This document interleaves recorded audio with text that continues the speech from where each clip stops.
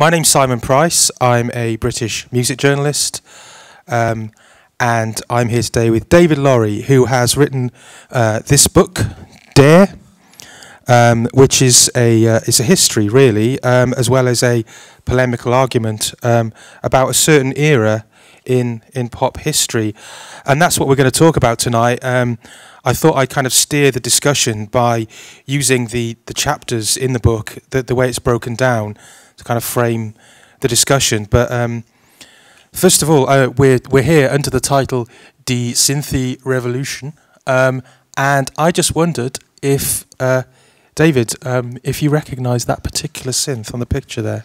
I do not. I do not. This is Synthie.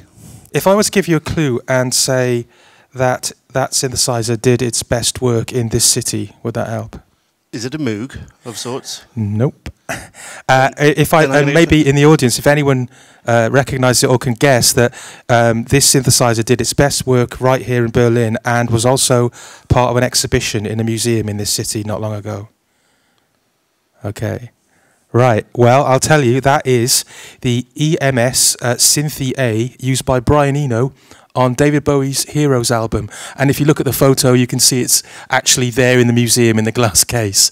So that's the machine making the weird noises on Heroes, along with Robert Fripp's guitar.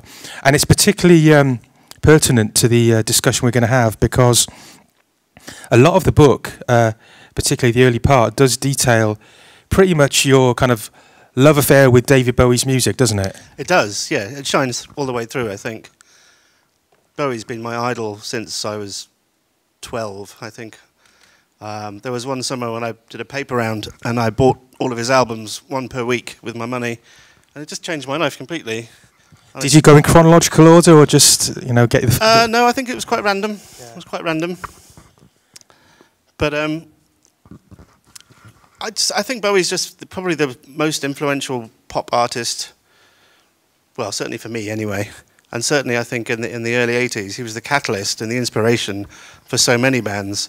Well, this is the argument the book makes. If I can just, maybe we should start with that, because on the very front cover of the book it does say, as you can see, how Bowie and Kraftwerk inspired the death of rock and roll and invented modern pop music, which is a very bold claim to make. It is bold. So I wondered if, obviously, it's a weighty tome. Believe me, this is heavier than it looks. It's a very closely argued and thoroughly argued case that you make, but it's almost an impossible task. But if you could sum up in brief why you think those two particular artists were the ones who basically did what you say they did and inspired the death of rock and roll and invented modern pop music. Well, I think the synthesizer inspired the death of rock and roll. Obviously, rock and roll is still alive and kicking, but when they became available and cheaply available in the early 80s, 81, 82, they dropped from sort of £15,000 to £1,000, so people could suddenly afford them. And it just changed the whole idea of what being in a band was. Prior to that, if you were in a band, you had to go and find 3 or 4 like-minded individuals and train them to all play at the same time and blah, blah, blah, and had to deal with 4 different personalities, and it was just very complicated, and still is. But once the synthesizers became freely available, anybody could make music. Anybody could make music. It became super democratic. You didn't even really need to be a musician at all, just have lots of strong ideas and patience to wade through the weighty manuals that came with these, operating manuals that came with the synths. But surely at this time, you would have been, what, 12 years old or something in the era we're talking about? Probably 13, yeah. Yeah.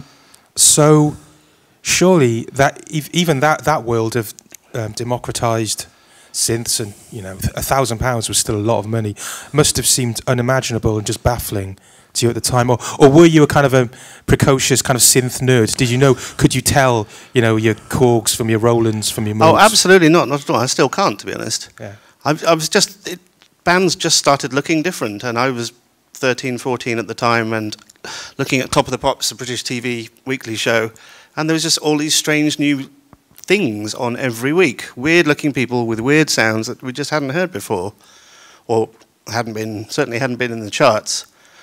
And I think that was the I don't know what I was going to say.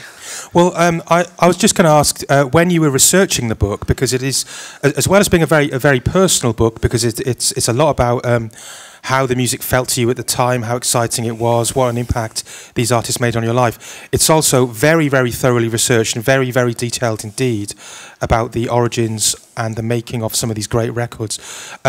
Did you have to kind of belatedly become quite knowledgeable about synthesizers? Well, not about the technical aspect at all, but I think a lot of the, well, pretty much all of the knowledge was there, because it was my time. I think when you're 14, it's the most impressionable that you're ever going to be, and music is just kind of the most important thing, or certainly was to me at the time. I think it's perhaps less important to kids these days, but it was everything to me. I lived in South Wales, as did Simon, and we were either too young or too far away from London to see these bands or meet these people or have any real part of it. But yeah, for people who don't know, by the way, South Wales is, or certainly was in the late 70s, early 80s, a kind of post-industrial wasteland, really.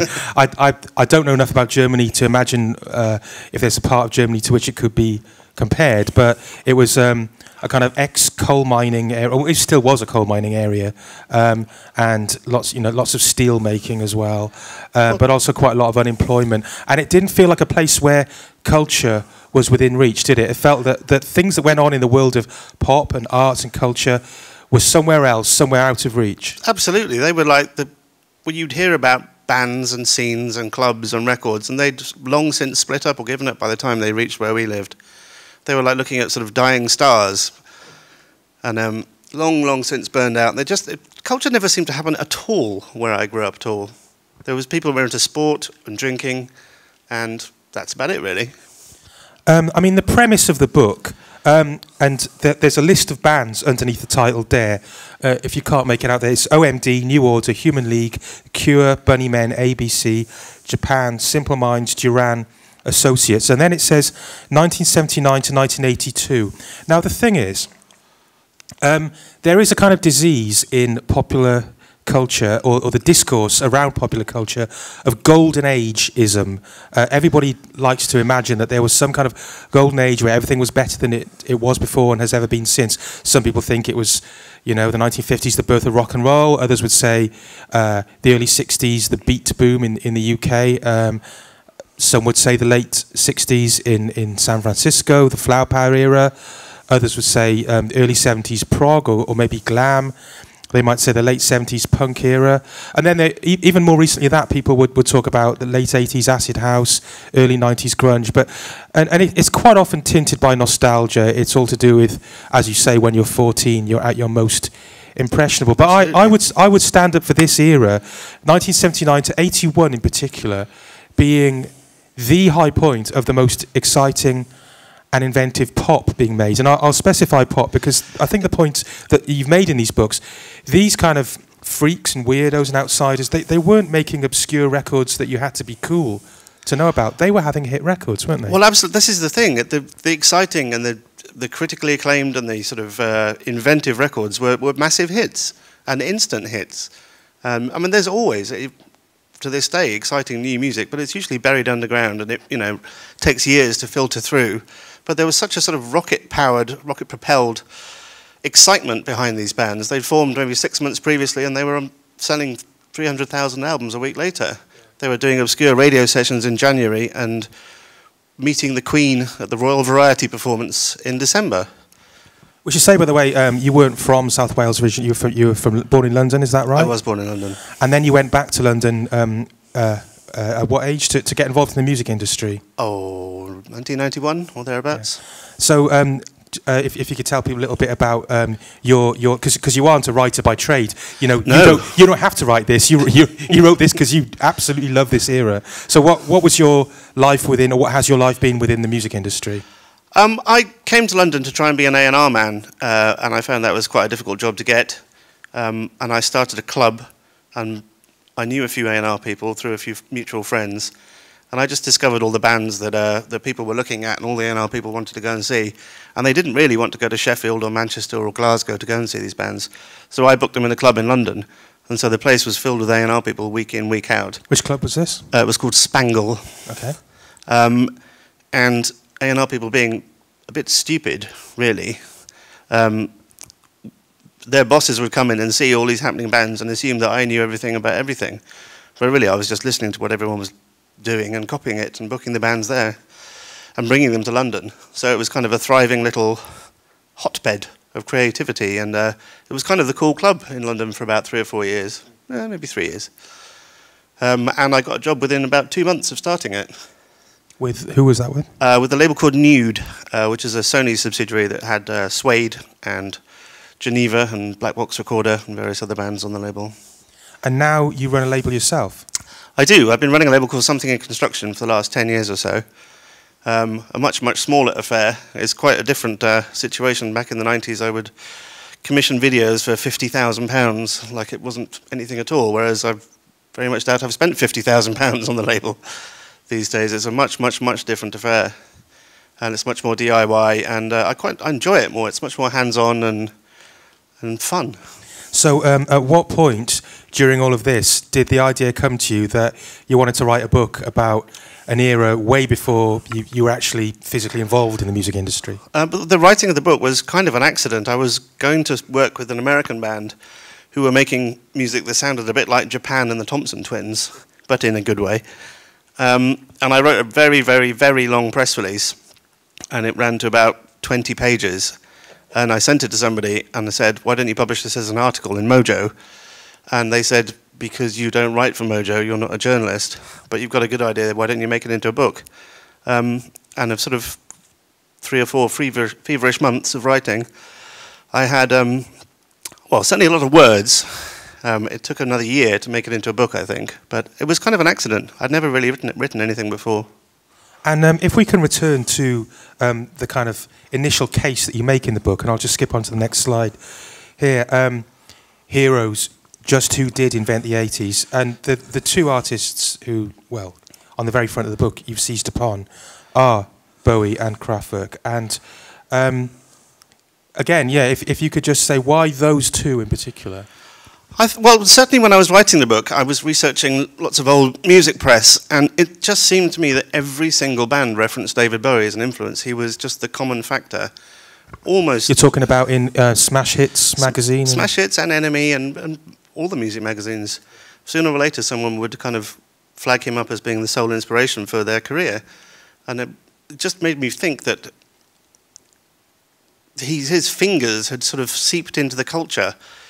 And in the early 80s, he hadn't put an album out for 2 years, I think. Scary Monsters is 1980. Yeah, no, that's 83, so 3 years of no album, yeah. Yeah, he'd released an album every 8 months, it seems, for 10 years prior to that. But his presence was everywhere. He was in films and acting and on television and still making random, make a record with Queen or with Bing Crosby or all kinds of odd, strange people. And it just seemed that he punctuated the culture. And looking into it and looking back in detail at what the history of Bowie, he'd been extremely obsessed with Kraftwerk and Neu. He'd approached Neu to work on Station to Station and they turned him down. But he was just absolutely blown away and excited by the possibilities of the synthetic music and the synthesizers. And he had the money and the opportunity to use the very expensive early synths, and he had Brian Eno as well. Yeah. But it just seemed like a massive catalyst. These sort of endless, sleek, plastic music that just went on and on forever with no rough edges, no sweaty clubs, no sort of arguments and rehearsals. The synthesizer just arrived overnight, and I think in the early 80s we had computers arrived and digital watches, and the early digital watches were rubbish. They just had a few little beeps that go beep or boop or beep. And people would just push these buttons endlessly. The beep was just so exciting. Yeah, yeah. I think culturally you'd seen, Star Wars and Alien and all these various sci-fi films set in the future, and everything beeped. If you look at the sort of the bridge of whatever starship, there were just beeps everywhere, and it seemed quite alien. And finally, people could make this music, and they had watches that beeped.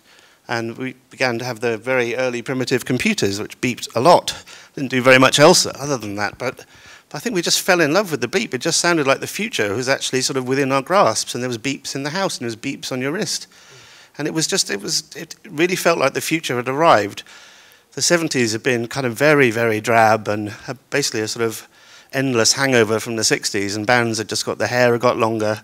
They're skirting around punk for a second, but the music hadn't really changed that much. Bands just looked like bands, and all of a sudden, everything changed. The records sounded completely different. There were no records, or very few, we can go on to that in a second, that had sounded like that. There were a few, I guess, in the 70s, bands like Sparks and Giorgio Moroder, records with Donna Summer, but there were random hits like M's Pop Music, which seemed like a novelty record. Donna Summer's I Feel Love kind of sounded like a novelty record. But these were kind of the precursors of modern pop music. So you credit... Sorry, go ahead. And the 80s. As well as Bowie, you equally credit Kraftwerk with inspiring all of this. But is it right that you didn't actually encounter their music until maybe after a lot of the people that they'd inspired came Oh, absolutely, yes. I think Kraftwerk had a few international hits in the 70s with Autobahn, which is top 30 in America, and I think Computer Love had done really well. But by and large, they were kind of an unknown quantity, and it seemed like, well, it certainly seemed to me when I was 14, when The Model was re-released 3 or 4 years after it came out and was a #2 hit in the UK, they finally kind of broke through into sort of popular culture, and people knew who they were. The kids knew who they were, and they were having actual hits. Yeah.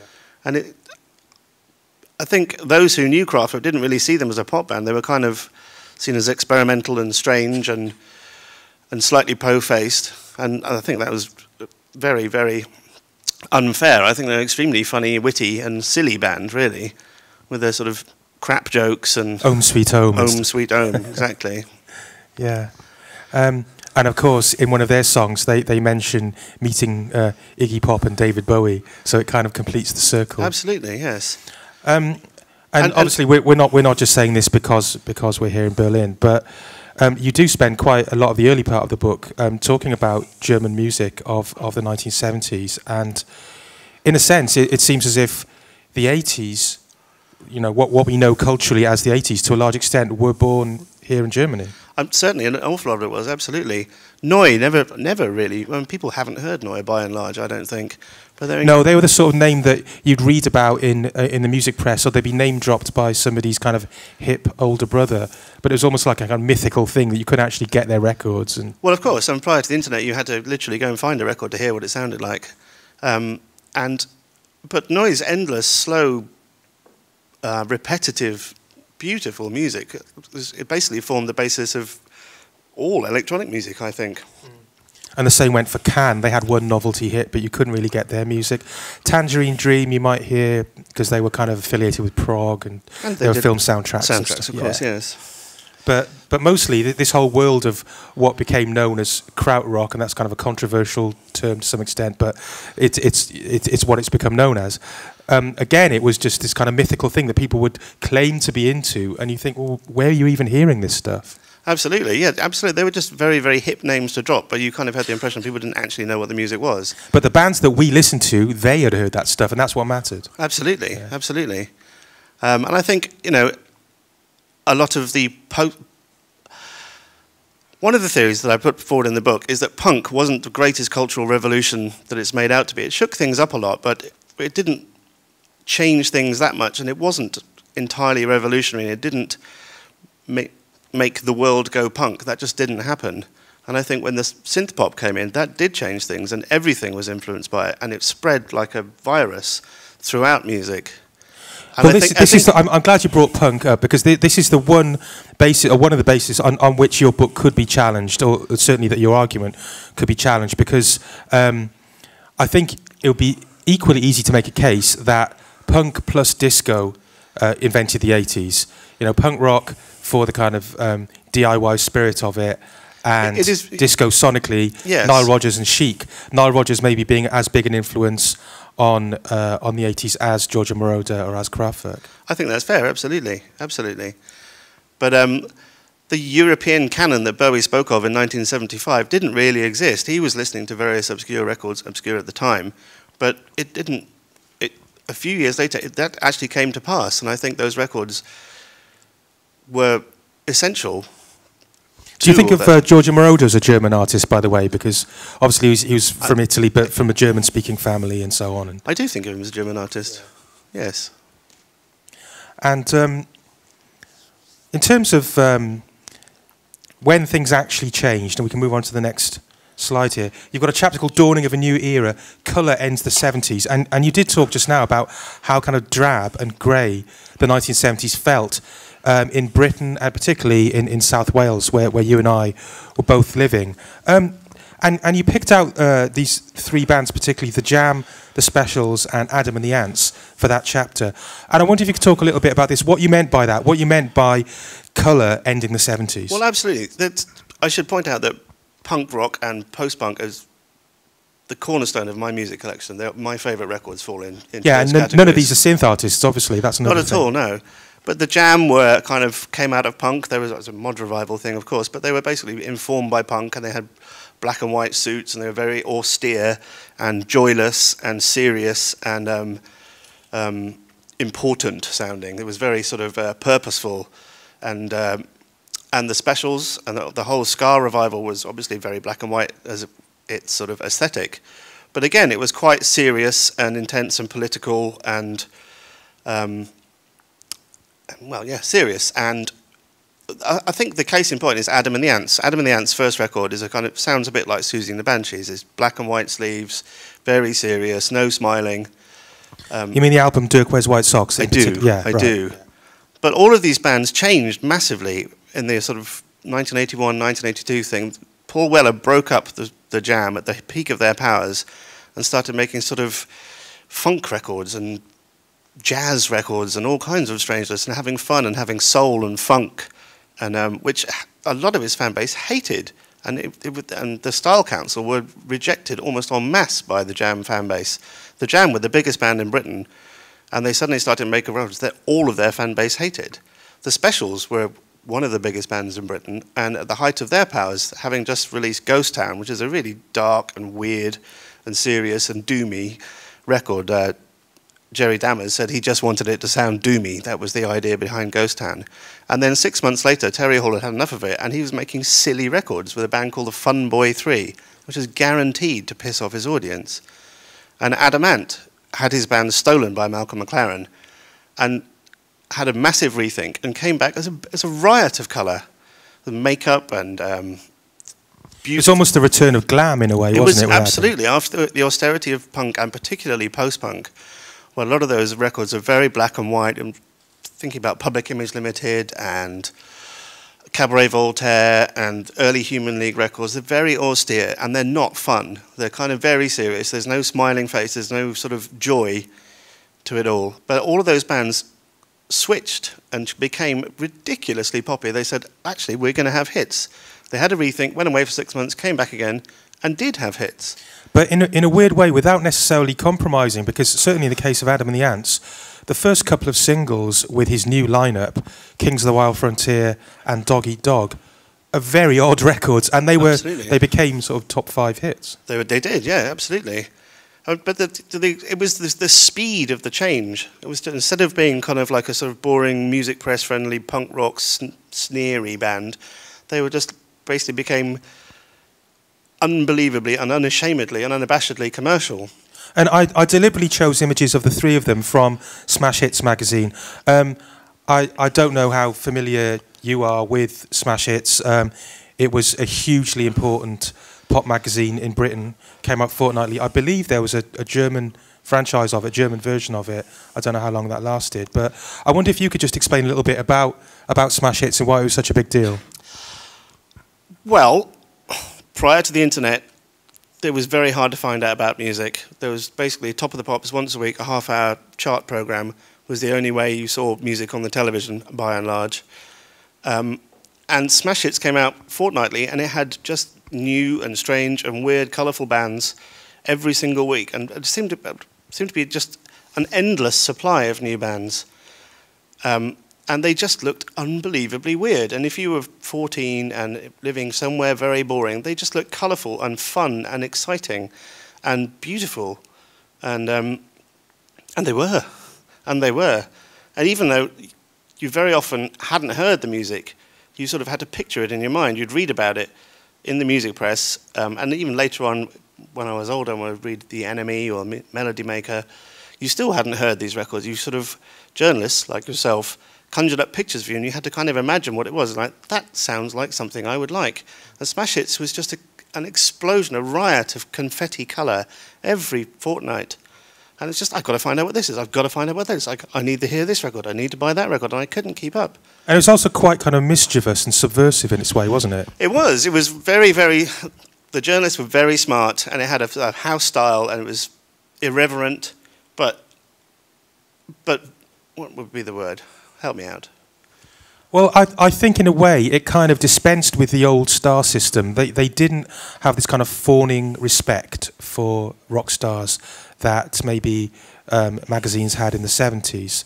And David Hepworth, the assistant editor, sent out a letter to all the major record labels in London and said, from now on, we will be asking your artists about the colour of their socks and stuff like that, or what they've had for breakfast. It will be deliberately trivial. And the weird thing is that sometimes that got really enlightening answers out of people. Neil Tennant, who went on to be famous with the Pet Shop Boys, but was also at one point the assistant ed of Smash Hits, said that if you ask a band, for example, does your mum play golf? It sounds like a ridiculous question, but you can actually, that taps into all kinds of weird things about social class and you know, just culture within Britain, and you can get some really enlightening answers rather than just saying, tell me about the inspiration behind your new album. Well, exactly. That's the classic boring interview, and it you know, once you've read 15 or 20 or 500 of those interviews, they're just boring. Every band story is the same. Every band story is the same. But Smash Hits were enthusiastic and respectful of these, and in awe of these artists, but just took the piss out of them constantly. I mean, really, there were three kind of pillars culturally of pop music in the UK at this time. Top of the Pops, which was a TV show that went out on a Thursday evening, 30 or 40 minutes long, of just the latest hits performed or mimed in a BBC studio. You had BBC Radio 1, which is the main kind of mainstream state radio station playing pop music. And I think you had Smash Hits. I think those were the big three for learning about what was going on in pop. Absolutely, absolutely. And sorry, go ahead. Musicians tend to get very boring when they're talking about themselves, and it is very tedious. And Smash Hits made it fun. They communicated the joy and the colour and the life of the music by pointing out that it was fun, or making people sort of laugh at themselves or not take themselves too seriously and take a different look at themselves differently, a different perspective. Another thing that all three of these artists symbolise in a way is that pop was very, very tribal at this time. That particularly if you were at school, you had to be in one gang or another gang or another gang. You couldn't just be somebody who liked a bit of everything. That wasn't allowed. There would be fights, you know, particularly in the summertime and on bank holidays at seaside resorts between warring factions of mods and you know, skinheads and other Teds who were sort of rock and rollers and other factions. Did you buy into any of that yourself? Did I go fighting at the seaside? Well, I'm not saying that necessarily, no. but were you of a tribe? No. Well, yes. I think in 1979, when Two Tone started, that was the kind of first time I felt like I was involved in a scene. And it helped that the clothes were black and white, and you had to wear a white shirt and tidy trousers, and basically it looked like school uniform yeah. with your blazer taken off. And so everybody could do it. Everyone had a pair of black shoes and black trousers with a crease down the middle and a white shirt. As long as you made your tie skinny, you could be part of the two-tone thing. It was quite accessible, and it was huge in Britain. Did two-tone cross into Europe? I don't know. No, I'm not sure that it did really. I think, you know, maybe the ska revival took a long while to kind of belatedly break through, particularly in the States. I think it was like 10 years later where you had bands like Real Big Fish and No Doubt playing ska music in the US. And then people like Dave Wakeling from The Beat could have a second career over there, but I'm not sure. The Beat actually went to America a lot at the time. Were the Specials and Madness big here in the early 80s? Open question. Clearly not. Answer. I'm going to go for no. Okay. Yeah. And Madness, were they? That's interesting, because I was going to say they seem like the most British band possible culturally, but yes, yeah, in a way that, in the same way that people like Blur were in the mid-90s, maybe. absolutely.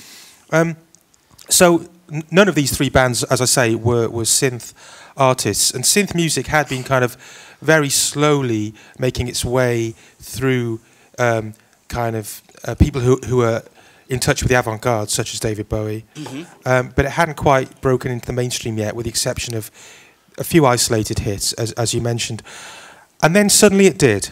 And if we go on to here we go. You've got a chapter in the book called "The Sound of the Crowd: Synth Pop Arrives," and you've picked out particularly that chapter Gary Newman, OMD, the Human League, and Ultravox, and Visage.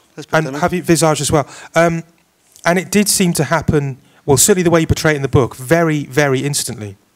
Absolutely. But instead of being maybe initially just one or two synth records, by late '79 into early 1980, there was lots and lots and lots of them all of a sudden, and it was exciting. It was exciting seeing these bands sweep into the charts. Yeah. It was often, when I mentioned the TV show Top of the Pops, there would be something quite subversive about the way that these synth bands presented themselves. They would appear on the show, and they would deliberately, I mean, there would be no drum kit, for starters.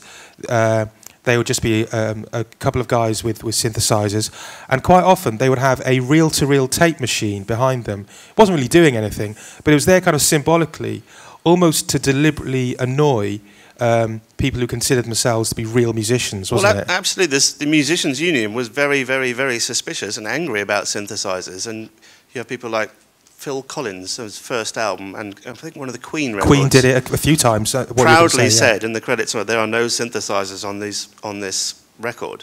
And they felt, until Queen changed their mind and made loads of synth records. Absolutely, yeah. But it felt like they was going to put musicians out of business, and there was the bands who were successful, particularly the Human League, absolutely loved infuriating people. They would be deliberately anti-musician, anti-sort of sweat and graft, and they would stand on stage doing as little as possible. And you have these sort of synth duos like Blancmange or Soft Cell, where the musician in the band is just standing there and only moving his fingers, nothing else at all. It was the complete antithesis of work. And that kind of stereotype is something that you trace back to Sparks in the book, isn't it? The kind of flamboyant, expressive lead singer and a very dour, almost immobile, quite sinister synth player. Sparks are a weird band, aren't they? They haven't really changed. They're kind of like The Fall. They kind of make the same record over and over again, but always the same, always different. Yeah. But they, Sparks invented Soft Cell and Blancmange and Pet Shop Boys, Yazoo, all of those. Absolutely. Yeah. And I love the way you describe this moment in the book of the sudden arrival of the synth bands as being like Close Encounters of the Third Kind, where the UFO is just suddenly hovering overhead. Absolutely, yeah. This is making weird bleeping noises. Absolutely, this fascination with lights and bleeps and plastic noises and plastic sounds. And the Human League really sort of extended Kraftwerk's idea of not putting any work into the music and standing on stage doing very little.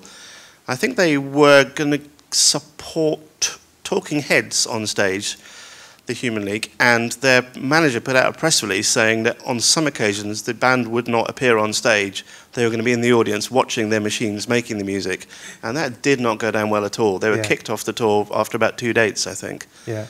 But I just loved that idea of not having to have sort of big sweaty men making records.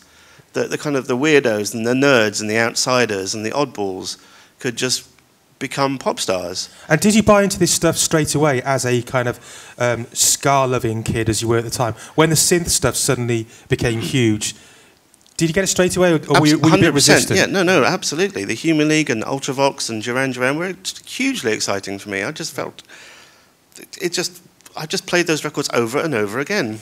You know what? I think that took quite a lot of bravery at the time, because certainly in my town, you were living in Cardiff, weren't you? I was. Cardiff being relatively cosmopolitan, the big capital city in Wales. I was from a small town about 9 miles away, and in that town, if you were into Duran Duran or Soft Cell or the Human League, that was music for girls or for gays. And if you were a boy, I went to an all-boys school, you had to keep that secret if you liked that music, because you might even get beaten up for liking it. Frequently, absolutely. And if you even dreamt of looking like these artists on the street, you literally would get beaten up.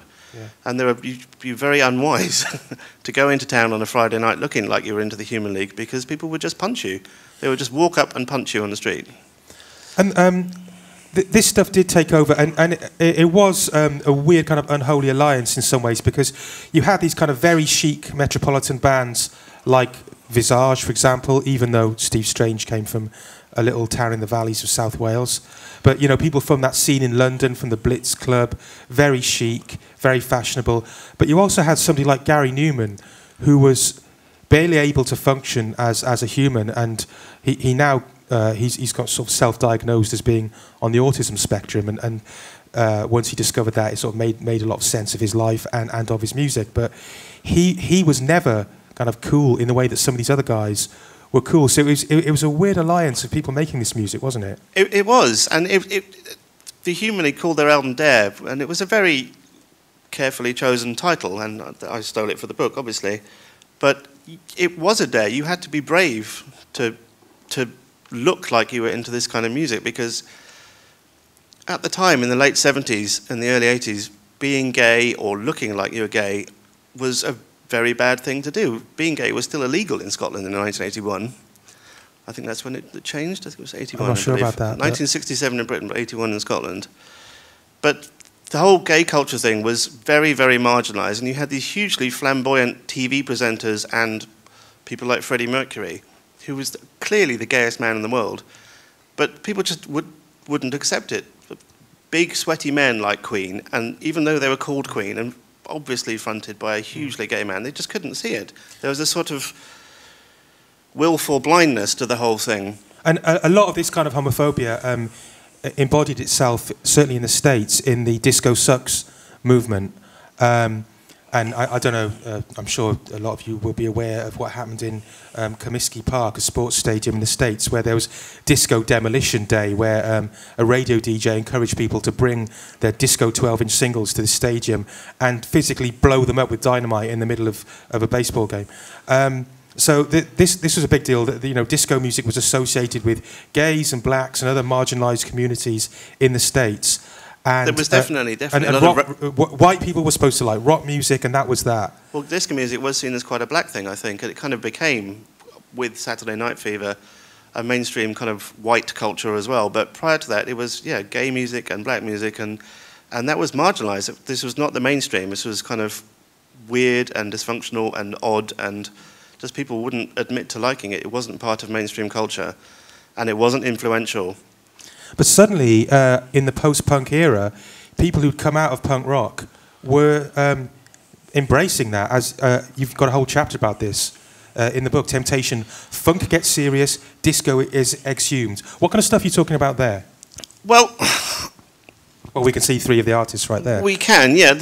There were a lot of the sort of the punk bands through post-punk came to embody funk, to use funk music, basically, in a sort of kind of very often in a quite dry and austere way. But it was kind of creeping through and making sort of danceable fun music. Prior to that, punk music was noisy and abrasive and for men and for fighting and spitting and jumping up and down and big violent gigs where you would usually get hit. I just remember gigs being violent really up until about 1985. You would assume that a gig was kind of quite a hairy place to go, and you were, you know, quite likely to come out with a black eye. And disco had been, as you say, ceremonially killed in the late 80s. It was forbidden, basically. It was, absolutely, you know, it was considered so uncool, you know. And it was considered shit. It was considered shit music. It was worthless, and it had no merit, and there was no sort of art to it, you know. And it was, as punk blew out, and it's a sort of, you know, sort of, whatever, I'm losing my thread. People just got bored of loud, shouty music. The bands brought in disco and funk, and the Buzzcock singer made a sort of synth pop record quite early. Yeah, and I suppose you had even John Lydon, Public Image Limited, bringing kind of funk elements into Pill. It's difficult to call Pill a funk band, but to my mind, there's a huge amount of funk and dub in there, albeit slowed down and twisted and distorted. And then the Human League themselves, when they split off to form Heaven 17, They were embracing it. The Factory label in Manchester, people like A Certain Ratio, and of course New Order. Yeah, yeah. And this was kind of the precursor. These records were still quite austere, and they weren't fun exactly, but they were sort of funky, and people were starting to dance. And because of that, pop, at gigs, as opposed to just fighting. Pop did very much become fun. Shortly after that, you've called it Mad World's new pop groups every week, and that's a telling phrase, new pop, because new pop is what it became known as, sort of critical discourse. We're talking about 1982, I guess, here, really, aren't we? My favourite year for pop music. Right. Why's that? Because so many of my favourite bands appeared from nowhere or from obscurity, and as far as I could tell, from nowhere at the time. There was just such a rapid turnover, wasn't there? There was. There was a new band on the cover of Smash Hits every week, and they were having massive, massive hits. And they seemed to be fast-tracked as well. There was no kind of slow build-up of paying their dues and playing little club Paying gigs. the dues is absolutely the way bands used to break. You had to sort of tour and tour and tour and go round and round and round and just put the hours in and the weeks in and the years in. And it was, you earned your success by having basically had your card stamped enough times that you could go up a level. Yeah. And it was a very sort of rubbish. Do you think video changed that? Of course it did. Yeah, absolutely.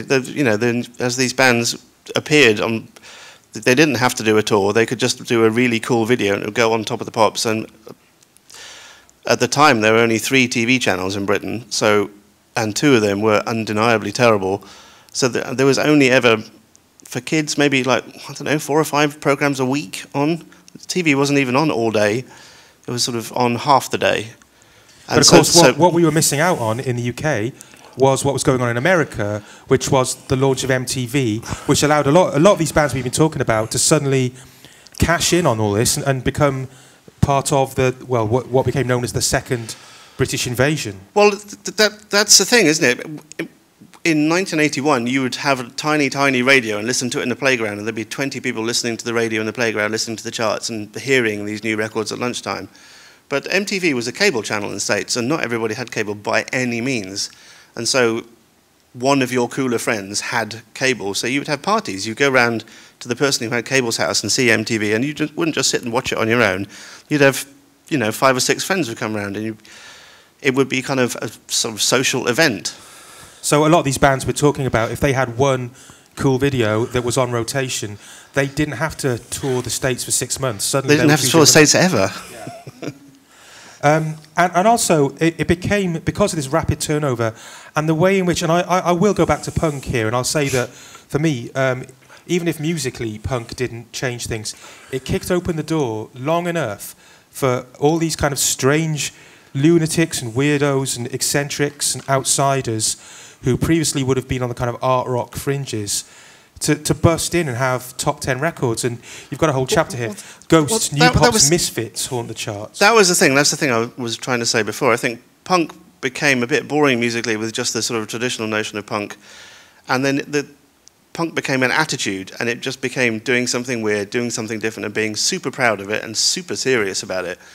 And that was the attitude that came. That was the attitude that informed a lot of these bands like ABC and Japan and even Duran Duran, and to an extent Spandau Ballet. The core members of Spandau Ballet were in a band that played at the Roxy, which is the sort of legendary... Give me a cider while we're talking.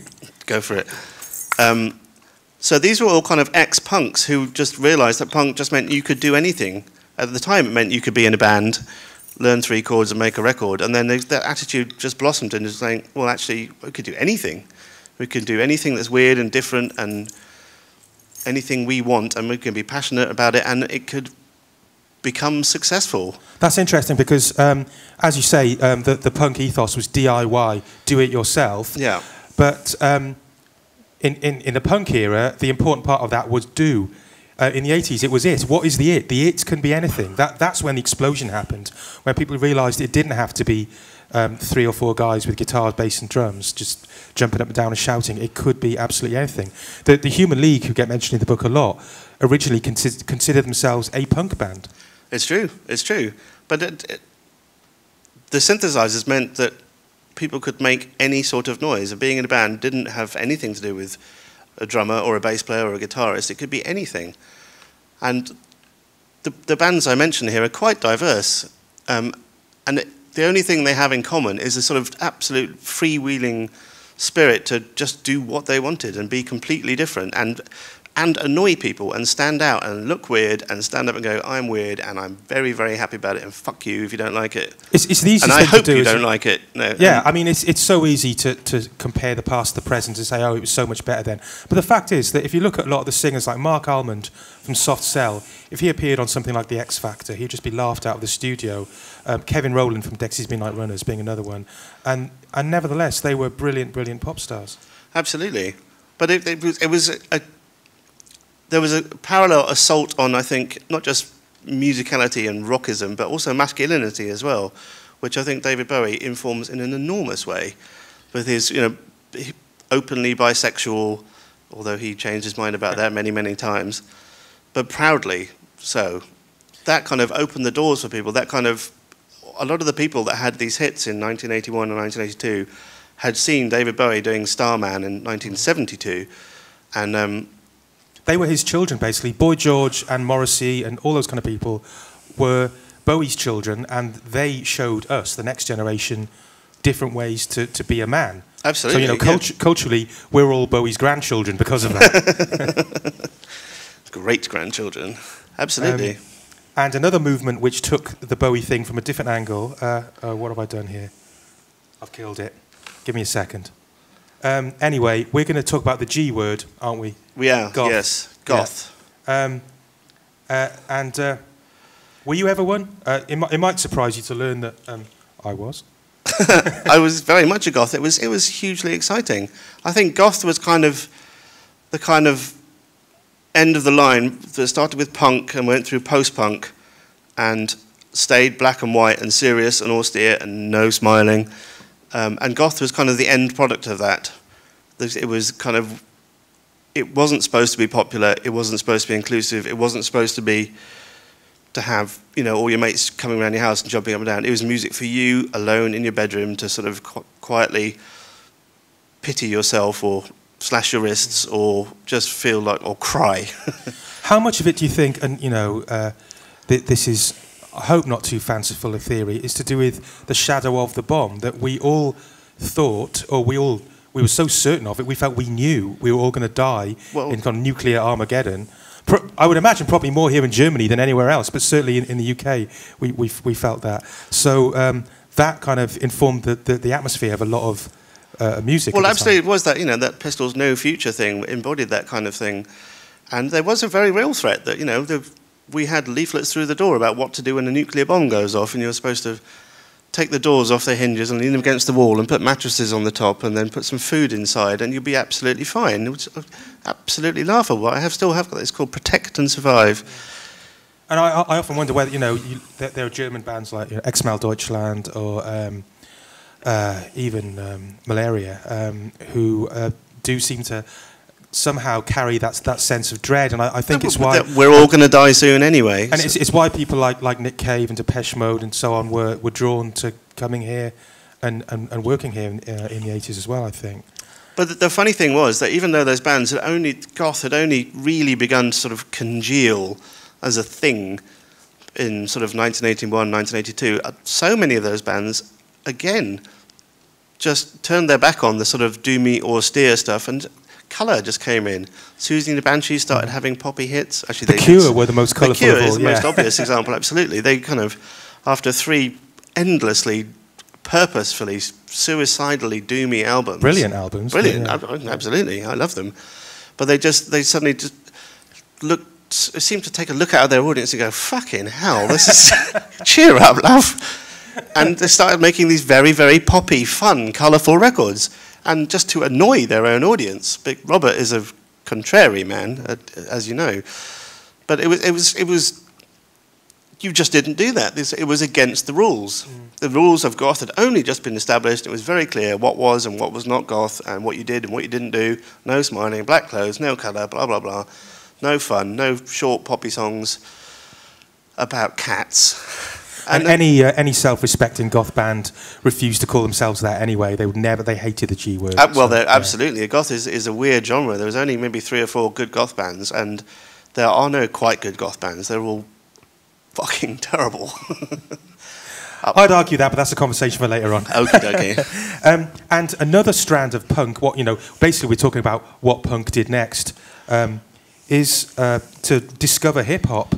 And I suppose, I think the case you make in the book, and we're talking about people, Malcolm McLaren, The Clash, and then I suppose Big Audio Dynamite would follow on from that. You've got to mention Blondie, I suppose, as well, because Blondie embraced hip hop before anyone else. Well, Blondie were the absolute epitome of 1970s punk rock, and they were CBGBs. They were up there with the Ramones and Talking Heads and Richard Hell and all these kind of bands, and they were very much, the queen of that scene. And they just, it was forced on them, I think, really, when they're, what's his name? Mike. Who are we talking about now? The man who produced Heart of Glass. Oh, Chapman. No, Mike Chapman. Retooled Heart of Glass and made it into a disco record. And the band were not happy about this at all at first. Clearly, they warmed to it. And then, instead of Blondie were a band, as they were very keen to point out at the time, not just a singer, Blondie is a band, the Badgers said. But all of a sudden, they had a disco hit with Heart of Glass. And then, within a few records, they had, they were having a reggae song, or Atomic, which is one of my favourite pop singles ever. And then Rapture. And rap, exactly, yes. It was just kind of everything goes. We could do this, we could do that. We don't have to be this kind of band. It doesn't have to be a bass player. There doesn't have to be a guitar part. There certainly doesn't have to be a solo. You could do whatever you want. And I think the case you make in the book is that this was another example of black music rejuvenating arty white music, just as it had done 5 years earlier with disco and funk and so on. Absolutely. And I also think this is another example of people following David Bowie in the 70s, because he advanced so quickly from album to album that it was really, really difficult for bands to keep up. If you got into station to station, by the time you kind of figured out how that was done and how you could make those sounds, and it would take you 6 months, and then a second later he's got Low with all these kind of weird, again, completely different things. And the only thing you could really glean from it is that David Bowie wouldn't stay still, wasn't going to make the same record twice, and was going to change as fast and as quickly as possible. Which is obviously the thing, he's called the chameleon of pop, the thing that I think one of the main things that Bowie's influence extended into the early 80s was that people didn't want to make the same record twice. They didn't want to make the same single twice, It was considered boring. If you'd made a record that sounded like that and you did it again, it's like, oh, come on, mate, try harder. And it was such an exciting time that bands would have 5 singles on the trot. They really didn't sound the same at all. And that has fallen away from a lot of pop music these days, I think. Mm-hmm. And certainly in the time in between, that adventurousness, that refusal to stand still, the refusal to be defined by what you did last year, and the absolute determination to sound nothing like you did last year, powered all these adventurous and weird and successful records. And I think that the other main thing that has excited me, and I've talked about this a little bit before, is that these bands were making genuinely groundbreaking records that hadn't been heard before, frequently and again and again and again. And people make groundbreaking records all the time. I buy records every week. It's a habit I'll never lose. But these things are quite obscure, and I rave about a band, and I have to wait months before I find someone who's actually heard of them. Yeah. Obviously, I'm old now, so I have old friends. But I've lost my thread. Well, allow me to pick it up for you, because... Please do. I would like to move on to, as we are running short of time now. Are we? Yeah, we certainly are. Where it all went wrong, really, because we started off by talking about, did these bands inspire the death of rock and roll? There was a period in the mid-'80s, and you've got a whole chapter about this, and I think you look quite favourably upon it, but the big music, so you've got bands like Simple Minds, Echo and the Bunnymen, who you seem to particularly love. I do. And I guess U2, the Waterboys, Big Country, it's all quite sort of stadium-focused, and people re-embracing kind of rockist poses that punk and post-punk had Well, sort all of those kicked away. bands kind of did, but there was a golden period just before with Simple Minds and with Echo and the Bunnymen and indeed with U2, where they were still kind of exciting. They kind of ended up being stadium fodder and repeating themselves endlessly. But all of those bands had a really fast learning curve. And they were, when Simple Minds were big and when Echo and the Bunnymen were big, this is not rock and roll. It really isn't. I think these are definitely Bowie's children, considerably less Kraftwerk so. But this is a sort of sophisticated feminine music. It's not sweaty, it's not macho. Even U2? Okay. Maybe not. All right, Maybe well, not. we'll probably have to agree to disagree on that part. But there was also, and you call this is when the sort of proper 80s kick in, when bands are really trying to sound very, very slick and expensive. Well, there's two things that went wrong by the mid-80s. Number one was bands decided to make... See, Brian Eno, he's a man. He made some of the weirdest records of the 70s and 80s, and still does now. But the records he produces now are so boring and bland, and Coldplay, Dido, things like that. Yes, it's just awful music. But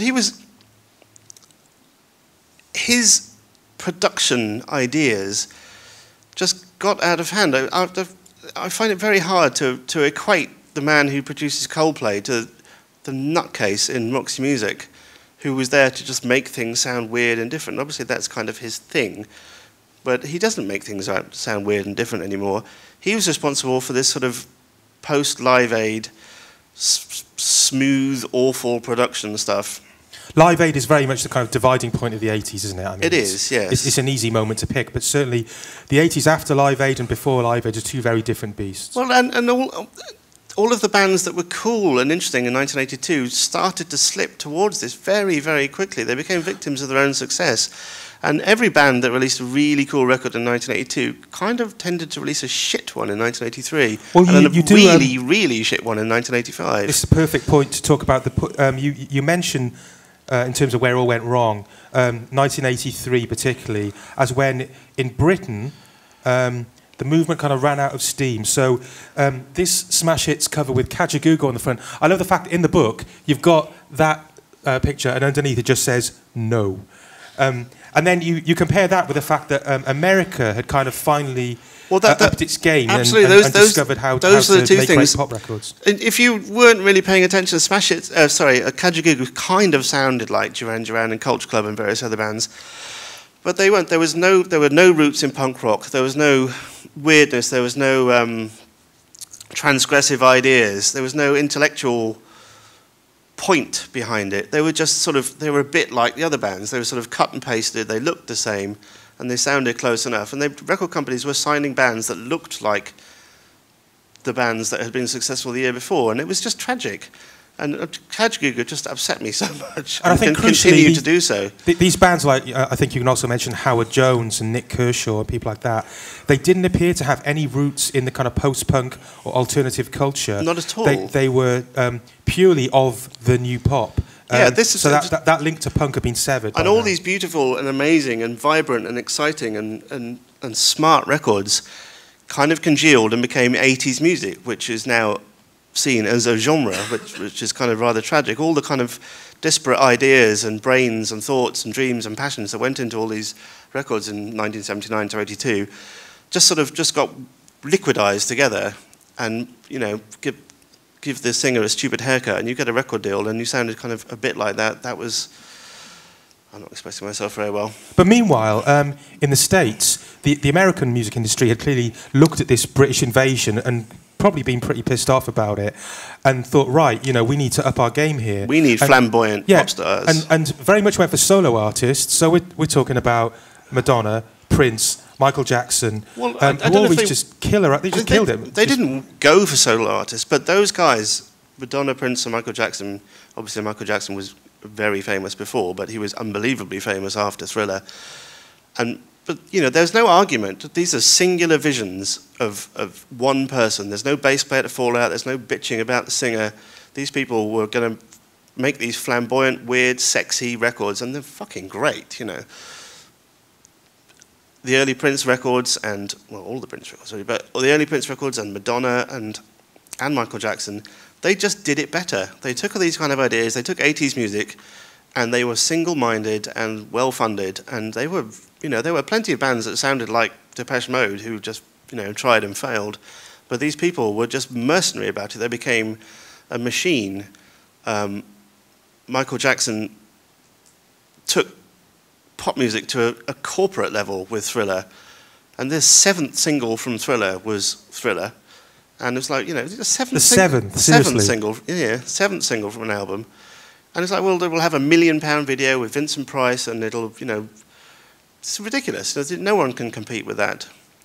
And then Prince did compete with that. It's like, well, I'm not going to have a video that looks like a film. I will have a film of myself and how fucking great I am, which is kind of very much modeled. It was that self-fulfilling wish of Ziggy Stardust, I think. Yeah, absolutely. Yeah. Where you create your own pop star myth and you self-mythologize, and it was done brilliantly, expensively and well. We began by talking about golden age-ism and this idea of golden eras, but it does seem that this particular period in the book is really influential and has been probably for the last 15, 20 years. It's sort of non-stop. You've got this whole... The book ends with this chapter, All You Need Is Now, the perpetual 80s revival. I've picked these two particular albums. That's the first Duran Duran album, which you say, you think is really one of the all-time great albums. I don't know if you've heard this one. This is the new album by the Horrors. Yes. I don't even know if it's out yet, but it's a brilliant record, and it's very, very Duran Duran, a lot of it.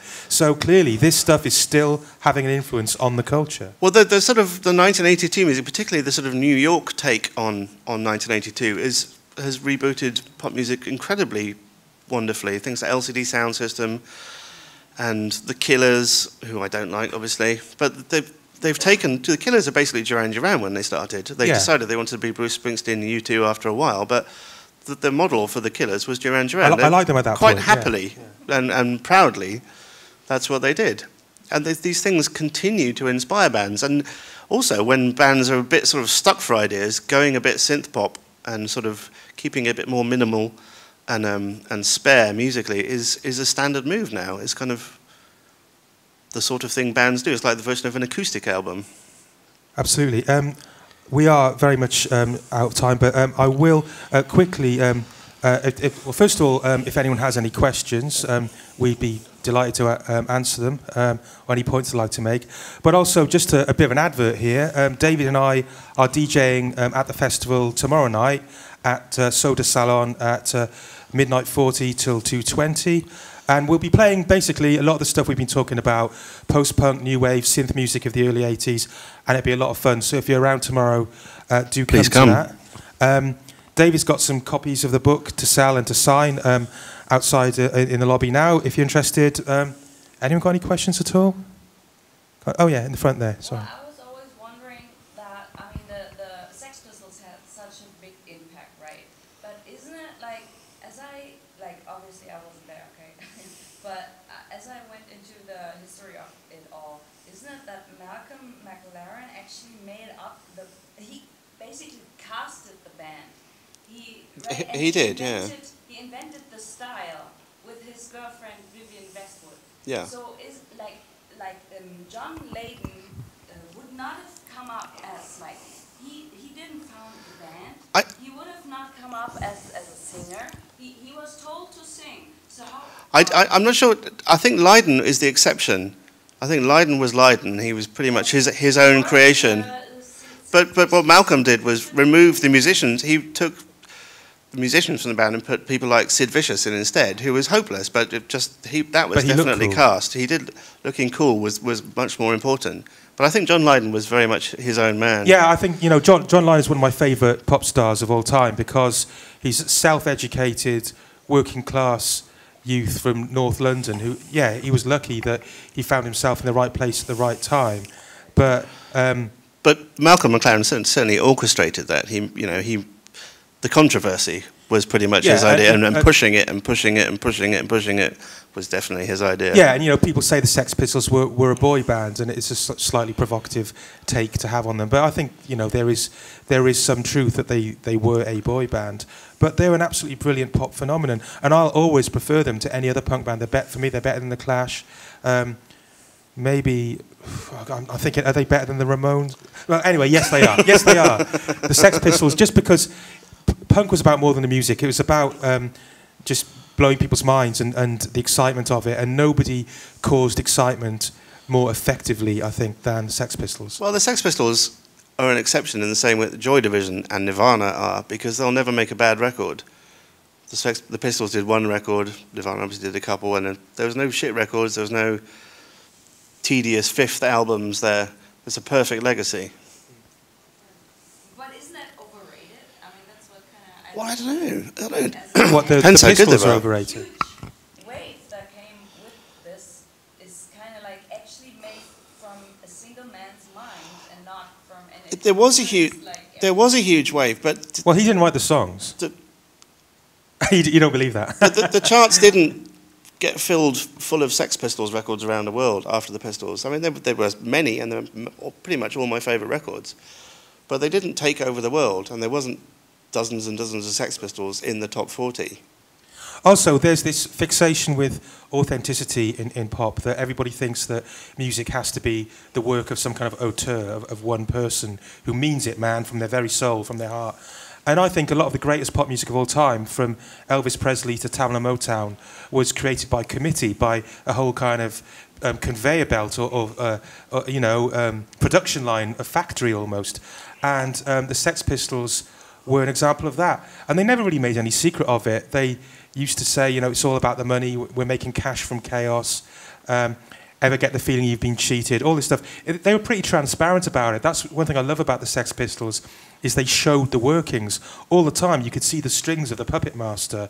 They showed you exactly what they were doing, and they did it anyway. If that makes sense. Maybe. Maybe. But then Lydon went off and formed Public Image Limited, and that was definitely his own thing, and I think they were a great band. So you can't credit McLaren with Pill. And of course, Public Image is the second greatest single of all time. What's the greatest? I Feel Love? So second greatest debut single. No. Oh.